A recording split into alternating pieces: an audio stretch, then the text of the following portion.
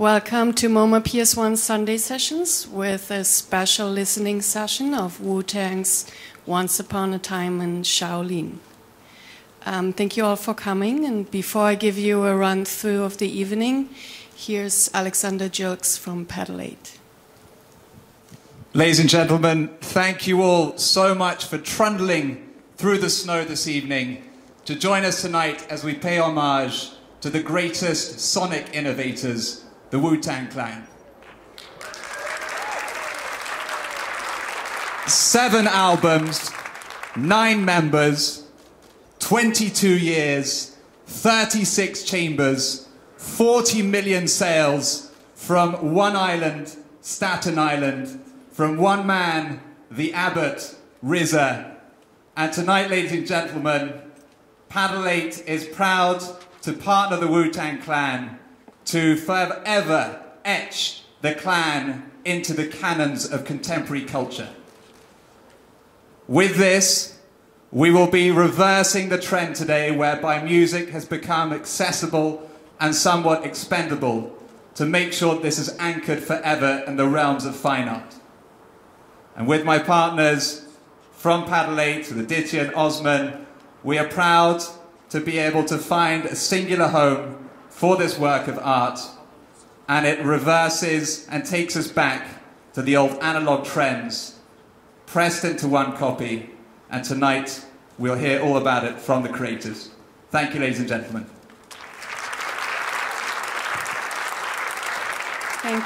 Thank you, Alexander.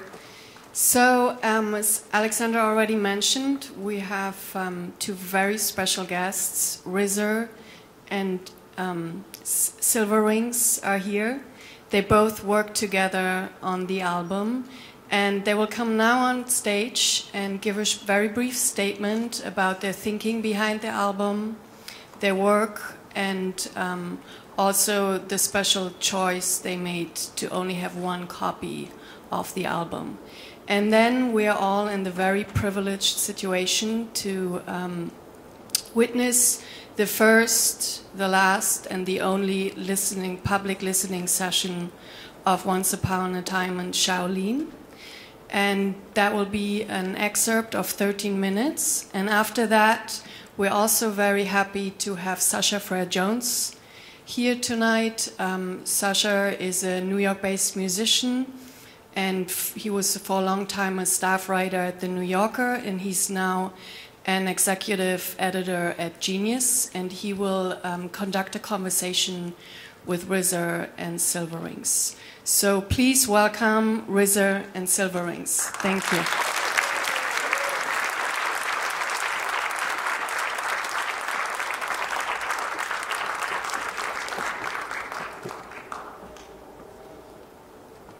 One, two, yeah.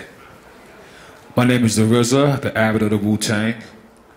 First of all, I want to thank you all for coming out. Cold night in New York City, but we here with some warmth in our hearts.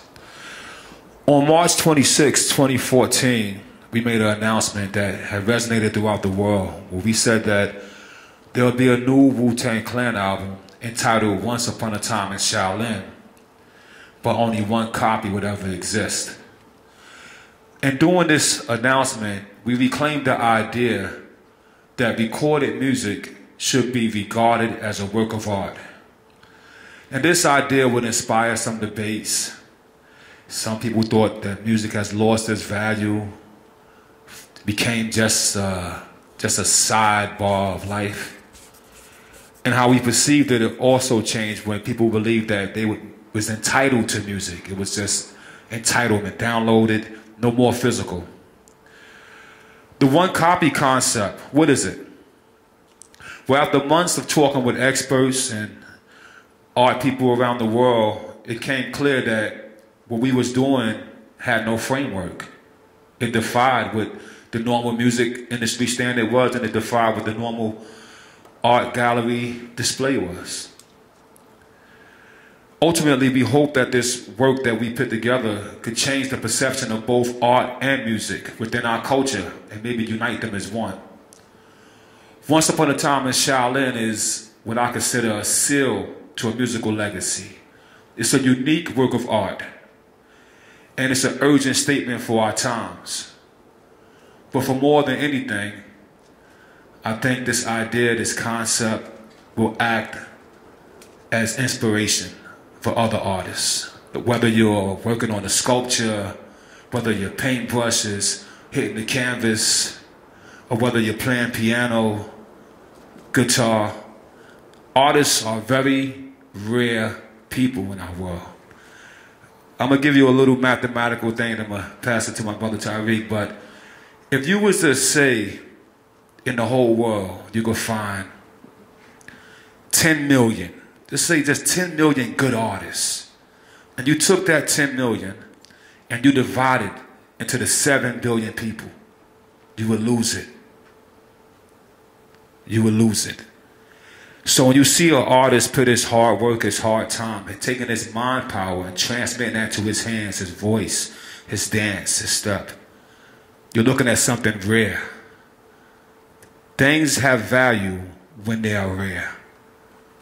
A diamond will always be a diamond because it's a rare mineral. Once upon a time in Shaolin, it's a marker for our times. It's a rare item. And tonight you'll get a chance to get a small glimpse of it. I'm going to pass on to Tariq and he'll tell you about that. Thank you.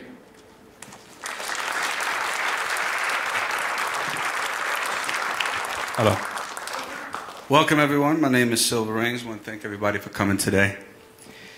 In a few minutes, we'll be playing you 13 minutes of Once Upon a Time in Shaolin. It will be the first and last time any music from this work will be heard by anyone else besides the eventual collector for at least a period of 88 years. I met RZA in 1997. I was reintroduced to him in 1999 by his mother. Since then, I've had the privilege of traveling the world with him and not only study the way he produced music, but to learn about the character that drove the music. In 2004, we both traveled to Egypt and spent 2 weeks studying its remarkable history. We were fortunate enough to have a very well connected guide who managed to get us access to the Giza pyramids after closing time. RZA and I would ride horses into the desert completely alone and have the pyramids pretty much to ourselves. Halfway climbing the pyramid of Cheops, we sat down to overlook the desert, and I said to RZA that one day we should do something special together that would last through the ages. That moment in 2004 when we sat upon maybe the greatest work of art mankind ever devised by man marks the time for me when this journey started. We went back to move forward. And as we adopted an approach to music that traced its lineage back through the Enlightenment, the Baroque, and the Renaissance, we felt that sonically we had to travel back to the 36 chambers. What you will hear now encapsulates a journey through those chambers. Conceptually, this concept has been made clear. Today, it's about the actual work. We hope you will enjoy these next 13 minutes and understand that a genuine purpose will only last as long as the sacrifice is great. Thank you. Mind the acoustics. We try to get it as best as possible, so enjoy. So my name is Sasha Frere-Jones, and thank you for coming out. It's extremely cold, as RZA pointed out. That's a really intense box set right there. I think that's like the illest album cover in the history of music. You know what I mean? In the history of the world, the illest package right there, yeah. Now, there'll be so many Wu-Tang fans who would want to put their hands on that, who would want to have that experience. Do you, what do you imagine a Wu-Tang fan is feeling right now, thinking about this record, and now they know it's real, they've heard it, sounds like a Wu record, you know? I mean, I think more than anything is not just what they would feel now, but I always think about how the future would be, you know? And when you think about how certain things mark time in our world history. You know, we go and we dig up things and we find a dinosaur bone, or we find a rock from an ancient civilization. You know what I mean? I think this is like a time capsule in its own way, and I think everybody, you know, wants to take themselves into the future. It's just man has always sought a mean of immortality, and the only thing that outlives all of us is our art. You know, Mozart is hundreds of years ago, you know, and yet his art, his music is here with us today. You know, I think that for Wu-Tang and the fans that we acquired over the years, and even those who are not fans, they could use this as a time zone, as a time period reference, and that's what I see. I'm looking at, wow, you know, even if I found this, if I would have found it 500 years ago, I'd be enthralled. If I found it 500 years later, you know what I mean? That's how I feel about it. That would definitely change the course of history if you found that 500 years ago. That would really mess with the whole history of music. I kind of wish, that would be great if we could say right now, actually, this is 500 years old. That would be really good. So how did you talk to the other members of the group when essentially, let me back up for a second. You begin this 6 years ago. At that point, did you know you were making an album that there was only going to be one of? From the beginning, did you know that? No, I wouldn't say from the very beginning, right? We wanted to do something special, and the irony of it is that we wanted to do something for the fans. And so the whole idea, I consider myself probably the biggest fan in the world, right? Because I kind of managed to get in there after a couple of years of trying. And so the idea was to basically take him through those chambers. That style that I fell in love with, that changed the course of my life. Like the first record? Yeah, I wouldn't want to, just that era. People will know what I mean with that era. That's the style that really dominated my teenage years and changed my life. And I felt like I wanted to have one more hit of that. And, you know, RZA obviously always things miles ahead, always ahead of everyone. Was still capable of doing that, but was doing something else with his life. And I said to him, like, why don't we make something that's almost like a closure sonically for the fans? And I was going to be a bit difficult because brothers are not really living that life anymore, to get them in that same lyrical sphere and just the way they perform on the record. Like, you know, 80% of the record was re-recorded because it was also for them new. That was that to go back to that aggressive approach and the delivery and stuff that you hear. Like you hear Ghost is really, it's Ghostface Killer again. And but right before we actually started recording it, so the production was happening. I think production took about 2 years. And it took long because everything I had to send to RZA. And RZA would basically just shoot down everything I was doing and just kept going back and change that, and then from, you know, from the hi-hats to the smallest thing. And when we had it, now mind you, we had the music before we recorded we basically knew the picture, what it would look like, what song would come first, last, middle, etc. So we were painting that already beforehand. And right when we then decided then on this idea, we had to apply a complete unorthodox approach to recording, to mixing, to mastering, to how we're going to let them write to it, to the song titles that we're going to choose. Like everything had to stay secret, including the idea. So that's the only way to safeguard what we're trying to do here. And then I think when we finished with it about 2 years ago, kind of we get to the end. That's when we kind of broke it down to 3 years, yeah, maybe 3 years, yeah. Then we kind of started breaking it down to each member. Like, this is what we're going to do, and this is why. We didn't tell the members until maybe a year and a half ago. Yeah, but wait, say that. So well, you know, the album was recorded in secret with the members not knowing the exact outcome of where it was headed. They didn't know what you were doing. No, they didn't know. And it's funny. It's kind of when you I guess the best way I could describe it now after living through it is like when you do a movie, you go and you do a scene, but you never know until you come to the premiere. They edit you out, they cut you out, or they put more in there. So it's kind of like that revelation. But when we announced it to them that this was the plan, everybody of course agreed that it was a very unique idea.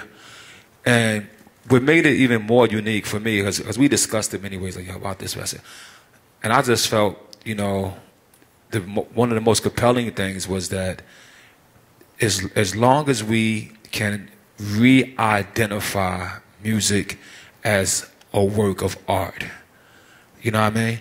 That's what I want. I felt like, I really felt like it was taken from what it really could be, devalued even, if you could use that word.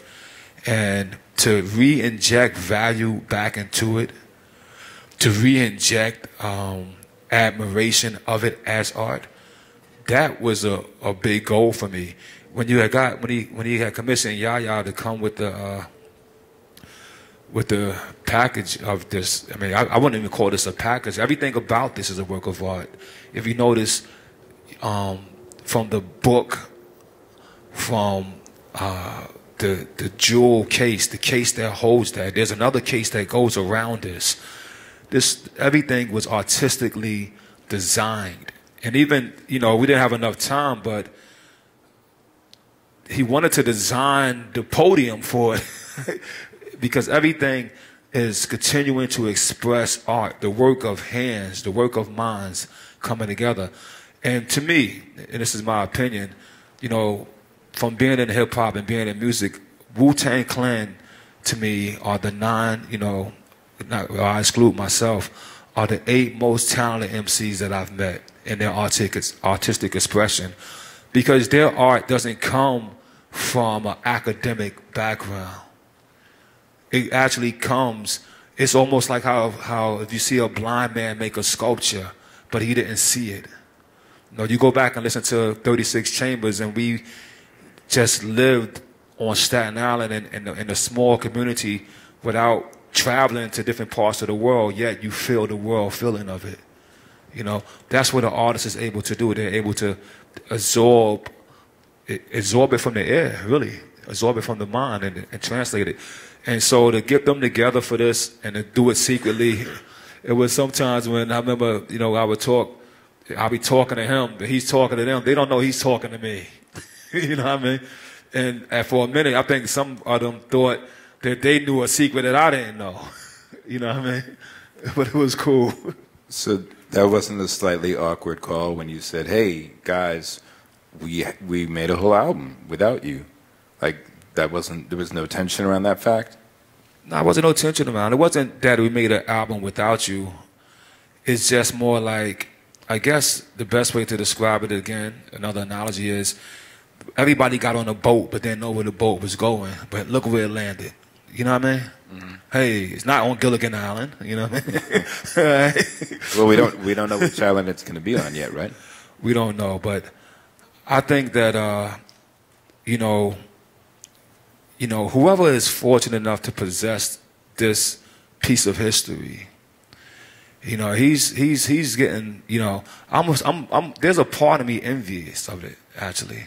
As a guy who's into the world of collecting things, and I'm into what I'm slightly envious that that this will pass on to somebody else and their family and their generations. There's a small bit of envy. I mean, I'm not shy to say that. I said it to you. I put a bid in and shit to you one time.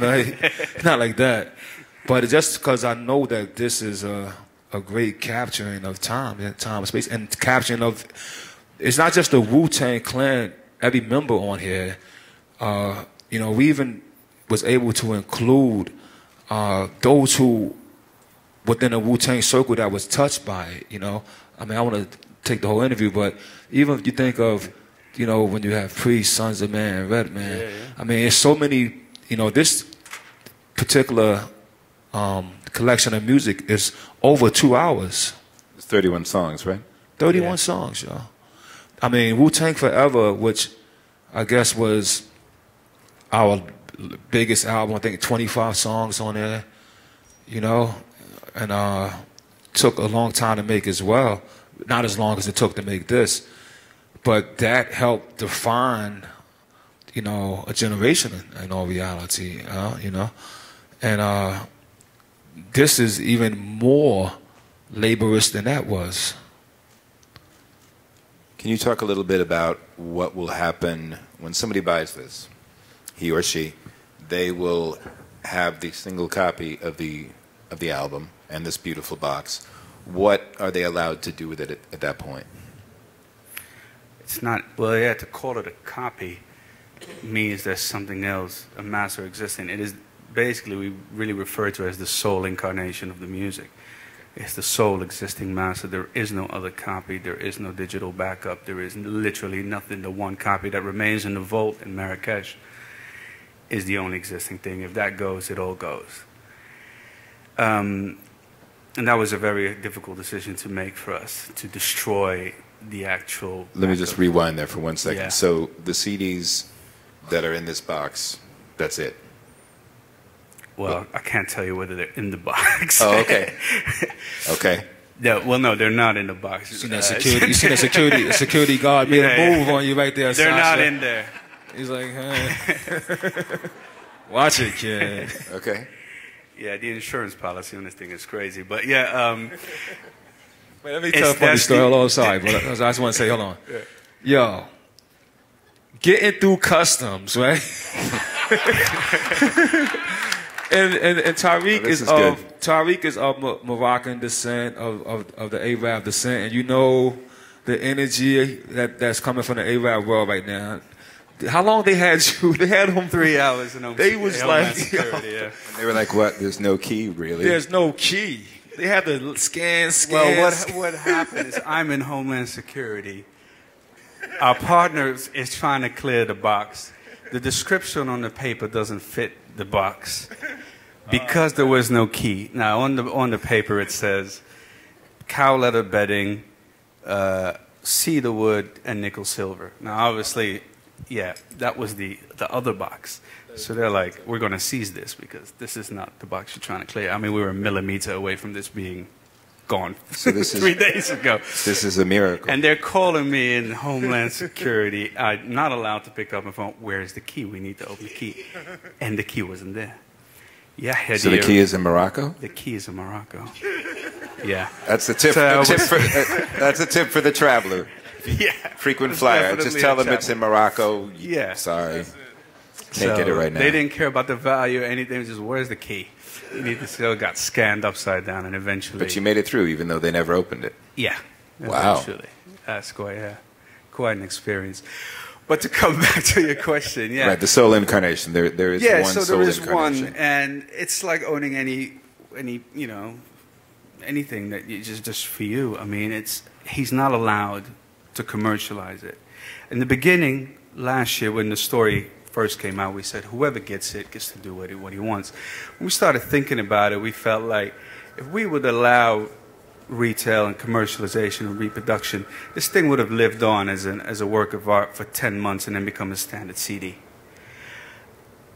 Talking to some art specialists, they said, well, if you're going to sell this as an art piece, you can't transfer the copyright. It's like a painting. You own the painting, you own the canvas, the brushstrokes, but you're not really allowed to take pictures of it and sell them as postcards. The image copyright remains with the creator.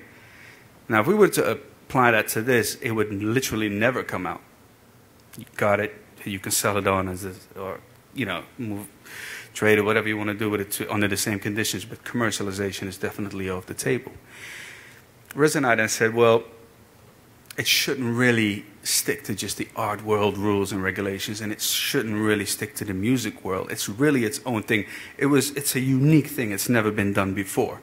Something like this simply doesn't exist. No one was able to categorize it. Even discussions with copyright lawyers that couldn't figure it out. There were no laws, no rules for how this thing works. So we said it should really write its own destiny and write its own laws. And if we want to allow it to come back at a certain age, let's allow it to come back in the next century and remind the world of what hip-hop once sounded like. And it's still at the behest of the owner at that time. I mean, it's not like he has to put it out. Yeah, but there's no precedent, you know what I mean? And so it's basically has to carve its own path, and we'll see what that evolves. We thought of different things. Should we put a time limit clause? What should it be? But I think more importantly, for me, is there is only one. And if somebody were to take a photo and go and try to make another one of anything, any part of that, nah, it's only one, y'all. And that's what makes Mona Lisa so special.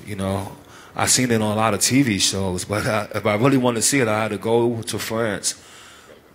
Yeah, and that was another thing about this project that really engaged me, and I was the idea to tour it as a work of art, to take it to different galleries and let them check it out. I'm a guy that grew to like art, grew to like the culture, and I take my son to different galleries, different museums, and I thought it would be great, for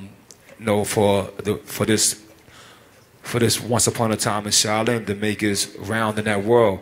But even that is still very unique to that world. And that's not what you guys ended up doing. No. This is it. Tonight is quite a special night. That's it. Yeah. That's the last time the public sees it. First time, last time. That's it. Yeah. Now, if the person who buys it wants to, can they distribute the music for free? That would be the only option. That would be the only way to do it. Yeah. So it'll be up to that human being. Yes. That's that's a lot of responsibility. Yeah, hopefully it'll be a philanthropist. I just imagine the torrent of emails from Wu-Tang fans to this person being like, please, one track, please. Well, I understand where Wu-Tang fans are coming from. I wouldn't be happy with it. I can totally understand. You wouldn't be happy if what? What we've done. As a fan, you wouldn't be happy? As a fan, you want to hear it. Because you want to hear it. Yeah, I think people probably do want to hear it. But we're like, Mr. we're not going to. Yeah. But it's a wild guess. It's either that or compromise on our integrity, or the integrity of the statement that this thing is making. I mean, it's so there's a chance that the last, or probably the last, is that how we're saying it for the Wu-Tang? We don't know. I told you backstage, man. I think I'm done, kid. Anyway. So there's a chance that the general public might not hear it for 88 years. Yeah, that chance is quite big, yeah. That's kind of... Well, depending on where it ends up, but it's just commercially, it's not going to be possible. You just gave me the greatest vision. Right? I don't know if I'm allowed to say. That's called imagine somebody cool like Richard Branson just get this thing and put it on one of his flying the space airlines and it's off the planet. That'd be crazy, right? Well then, that's fine. Definitely, no one's gonna complain then if it's actually in space and it's like fuck it, floating up there, kid. You definitely won't get hassled if you put it in space. That'll slow down the phone calls and just be like. And the key's in Morocco anyway, and it's in space, so forget it. Just forget it. You're never going to hear it. I mean, that's kind of like, for the Wu-Tang, that wouldn't be the worst. I mean, obviously everyone would love to hear what's in that box. Or not in that box, sorry. Somewhere. And but in some ways, maybe never hearing it is kind of a beautiful way to end. I think it's something magical about that, And look, I think in life, for, you know, whether you're a fan of someone, whether you hear, you know, we hear great stories about things that great people did. You know, if you say, oh, George Washington cut down a cherry tree, and you go down south and you want to point out the location, or you know, Abraham Lincoln was here, he did that. And we, you know, we travel places to see things, and some things are myths, some things are magic, and some things are truth. But it's those things that inspire the next generation, you know? You know, it's those things, you know, like Tariq said, you know, we was in Egypt at the foundation of this idea. And if I give you a little backstory about him, I met this kid in 1997 in Amsterdam, in Holland, and he was a guy in the crowd just going crazy, bring the ruckus, and he's just going crazy, all the kids. And at the end of the concert, we had a freestyle session, and I think Meth reaches in and brings him up, and we give him a mic, and he's doing his best, and we laughing, and you know. Do you remember what you said? I was beside myself. It was Dirty actually who pulled me up. Dirty pulled you up? Yeah, Dirty brought me up. But he was just looking at me. That was actually quite a funny story because it was like looking at yourself, right, doing the thing, and you just rhyming is just coming out. And Dirty's looking at me laughing, Meth is on the other side, and they're looking at RZA who's sitting there. And when I was finished, they were like, oh, you really got to go talk to RZA because, you know, I was rhyming at the time, I wasn't producing. So he pulls me to the side, introduced me to RZA. That's when RZA said, you know what, you know, you got a good, you know, thing going. We're about to open something in Europe. You want to, that was, you know, my dream. I couldn't believe it. At that right moment, Dirty, it's got somebody's girlfriend right on stage. Her boyfriend is right in front of him with all his buddies, and he's pulling down her bra and playing with her breast.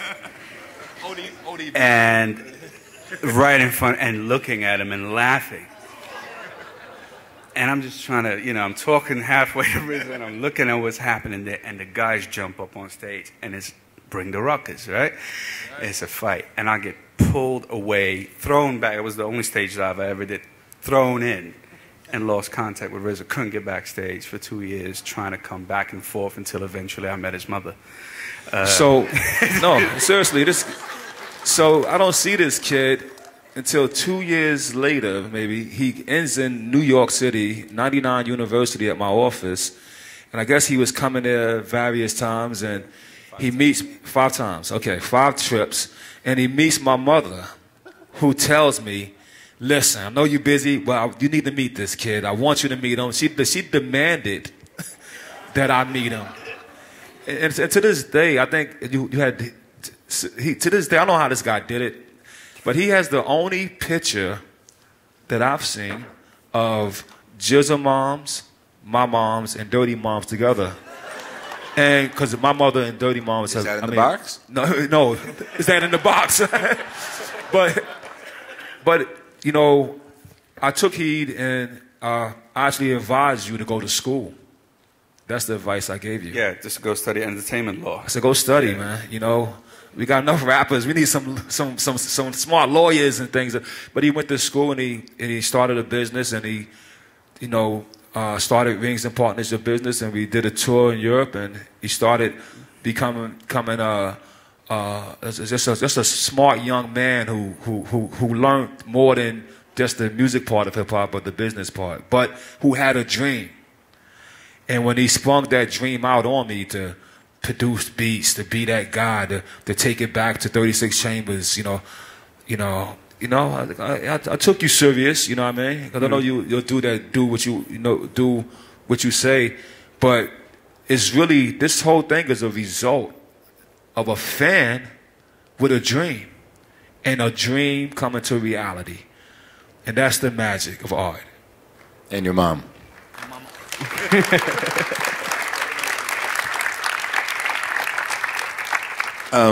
Tell me, all of us, that is, briefly about who designed and made the box, since we're not going to see it again. This was designed by a British Moroccan artist called Yahya. And I've seen his work in Morocco in the fancier part of the hotels. And he usually does lighting, lanterns in a very beautiful way. And for mainly royal families and palaces and stuff like that. And I went to his gallery where he had a couple of these things stored up, and I saw these beautiful, it's like a, it's a flat thing, but I don't know how to describe it really, but it had a lot of engravings, very beautifully done. And I met up with him, and I said, you know, we're doing this thing. Would you like to make a box for it? And he didn't understand it. He thought he would have to produce 1 million boxes. You know? I really had to hammer it down. Like, no, we're actually just doing one. We just need one. He said, what do you mean one? It's just one, just believe me. It's, and we sat down and talked about the design a bit, and got 10 of his best friend guys in the factory. This was the work of, this is 3 months. It is completely hand carved. The smallest saws you've ever seen. I mean, it is literally millimeter work, no machinery whatsoever. And created this, the box, the outer box, the little box inside, and then the jewel case. I think it was shown earlier. He was a Wu-Tang fan, actually, yeah, he was. You didn't meet him? I only talked to him on the phone. Oh, wow.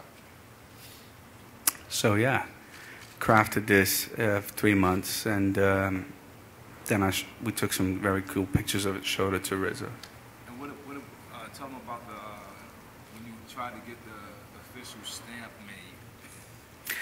Oh yeah, so we were doing. Is that, did we sell that before the wax seal? Yeah, the reason, because I thought it'd be, you know, way cooler to. It's cool to have a wax to do seal. a book. Yeah. Yeah, because you know books are suffering from the same thing. You know, the same like music. I mean, they're disappearing. You know, like, are we still going to respect the beautiful look of you know, leather-bound books and just, you know, the knowledge it carries? Right. And I said to Rizzo, like, instead of having lyrics on genius, no disrespect, you know, let's do it in a book form. Let's bring out the book. Let's have all the lyrics in there. Let's have anecdotes of the songs being what happened during the song recordings. Make the book itself an experience. So we went to a master bookbinder in Serbia, who was still practicing this art, because it's, you know, quite a dying art, and discussed the leather with him and the engravings and everything. Had that made. We wanted to have the beautiful certificates made of the certificates of rights, the indenture of the sale, and had that made. And then we said, you know what, we should seal it, candle wax seal, like the old days, to make it really official, real periodic. And I couldn't get the seal done because none of the companies would allow it, because it was the Wu-Tang brand, the Wu-Tang logo. He owns the trademark, so they were like, we're not going to do it. We really had to. So how did you? Oh, okay. Yeah, you have to step in. That and was help nice me of you.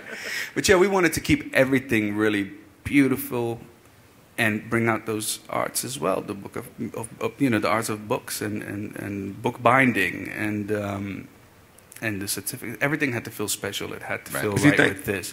If you think about, like, let's just take us, you know, New Yorkers who, you know, in the day we would go down, buy vinyl records, whether you was on Bleecker Street, Tower Records, or Rock and Soul, The Wiz. I'm going back now, all right? Yeah, you know what I mean? So, you know, a kid goes in there with his money and he buys a record, and he's able to get an album. He's able to break the seal, open it, you know, read the song words, or the, you know, the producers, the recording, all the linear notes, play the music. All that physicality also has been removed, and this particular project we have here, this particular work of art, it's all those things took it to the maximum. I mean, to the highest level. You know, the lyrics are written out, but we give you a book with it. You know, but that the book is made on something that not only, you know, albums left maybe 20 years ago, right? You know, CDs came and now they almost had evaporated. But this particular art of making books this way is gone almost, you know? If you could get 50 people that could do it now.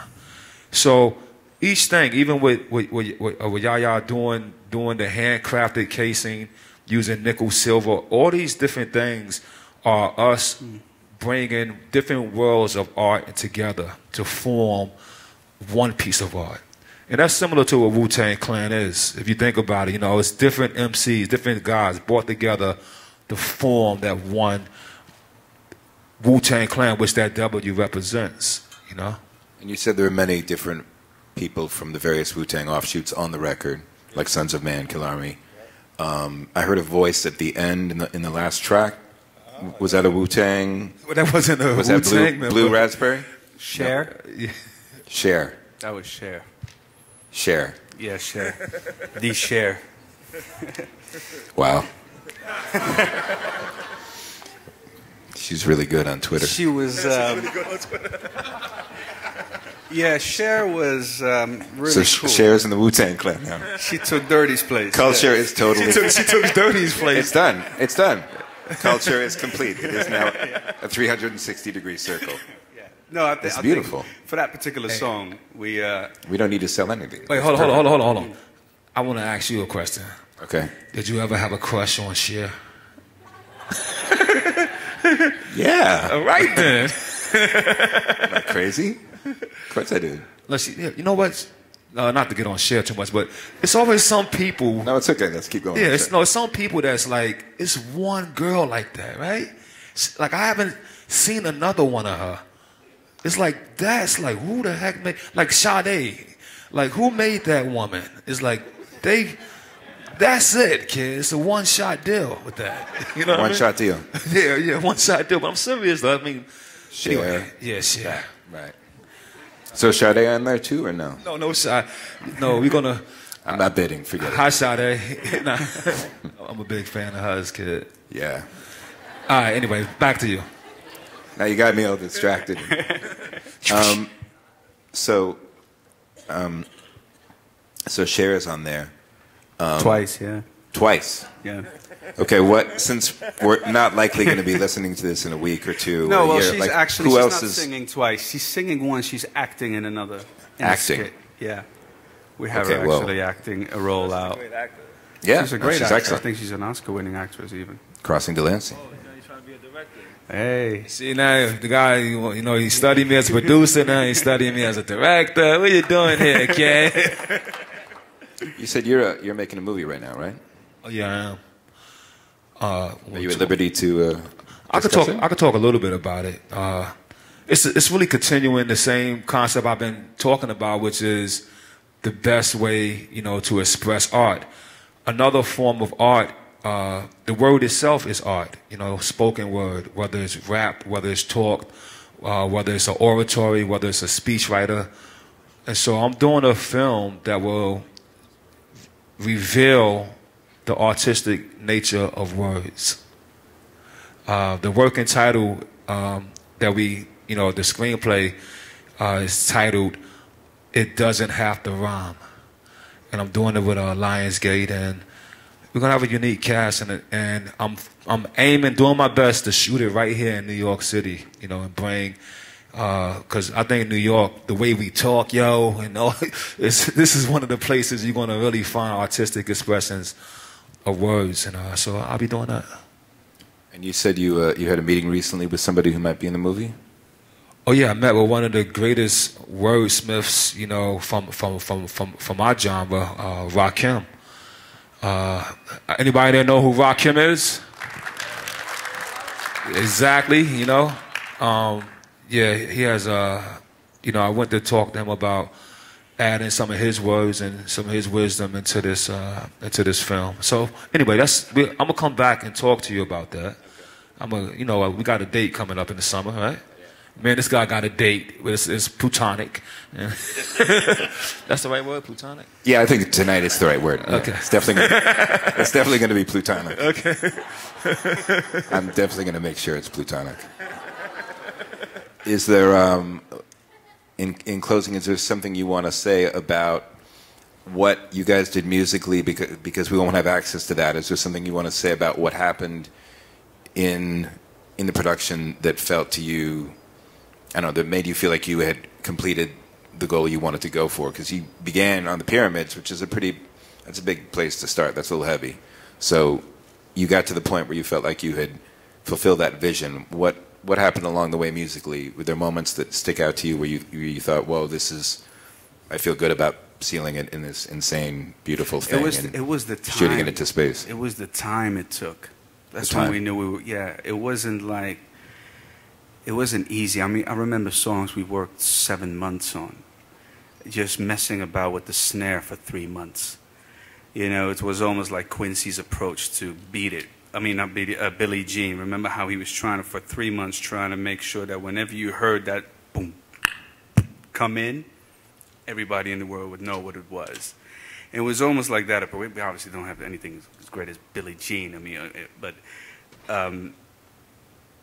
it was just how intense every track was. I mean, the tracks are not songs; they're really an experience. Each track, from the interludes to how we used to do them back in the days, to the songs, to the intro, to everything, was really a lot of work, months. And I think one thing for me, you know, over the recent years, having different, I guess, opinions or different reactions from my Wu-Tang brothers in regards to my ideas and my direction of music, this is cohesive. So to have everybody in the crew, you know, agree that this is official, that's, you know, that hasn't happened for a long time. And I'm glad that it has happened, and the person who possesses this, he's going to get that energy, he's going to get that spirit of knowing that this is confirmed, authentic, this is real, you know. For me, the most important thing as well is that people know that the main goal is to inspire with this. And if it, you know, it's a radical approach, it's the extreme approach, right? It's the complete opposite of everything that's happening right now. If you look at the music industry, trying to sell the most records, we're almost like saying, trying to sell the least. And we hope that something as extreme as that and radical will resonate, because that's the only way it will actually resonate around the world. That it is that one copy. That's what everybody was talking about. That's why it was so such a fascinating and an intriguing subject to discuss. And we really hope it will inspire artists in the way we perceive music, and hopefully reattach not just monetary values, but also artistic values, experiential values that you used to have with, that bond you used to have with the physicality of music. Because this is not a solution to the problem, but hopefully it will inspire that debate that will lead to new ways and reattach that experience with music again. That's what this really is. That's what we're really trying to achieve. So one person is going to connect with that physicality. It ain't the point that one person connects, right? He's connected with it. He connects with it personally as a possession, but the existence of it connects with everybody, you know? Exactly. You know, it's like the Statue of Liberty sits there in the middle, you know, the Hudson, right? Yeah. Or the East River, depending on how you call it, but sits there in the middle. And people from around the world, is one of it. It's only one. And then you come and you finally see it. My son saw it for the first time last winter. Took him on the Staten Island ferry. And he looked at it like, wow. Like, wow, yo. You know what I mean? So it's, you know, I'm going to keep going back to this is definitely a marker in history. It's a marker in time. And it will inspire, yo. I'm going to let you know that all the time. It will inspire. I think it already started, yeah. People could go to Times Square and get little keychains with like little imitation boxes and be like, I went to New York, man. I was somewhere near the box, sort of. This guy, that's merch. That's deep right there. That's some entrepreneurs right there. Well, let's close on a deep note. I just want to thank everyone for coming out and being part of this very magical moment right here. Yeah, we want to. Thank you all. Thanks to the MoMA. Thank you, guys. Yes, I want to take the time to thank. I'll take the time to thank the staff at MoMA for allowing us to share this event with you. Thank the team at Paddleweight, you know, and knowing that we are trusting to put this in your hands to do and take it down its proper route. I want to thank you, Sasha, for coming and talking. This guy always gives me a tough time. He took it easy tonight on me. Thanks, Tariq, you know what I mean, traveling over. Thank you. And definitely thank everybody for coming out. Thanks to Power 105 for Who won tickets here today? Whatever. Bong bong. Thanks, yo. Bong bong. Yeah. Angela Yee and them crazy people in the morning. Thanks to them. And yo, let's keep doing what we can to promote the arts, promote the music, yo, and build a better world. Peace.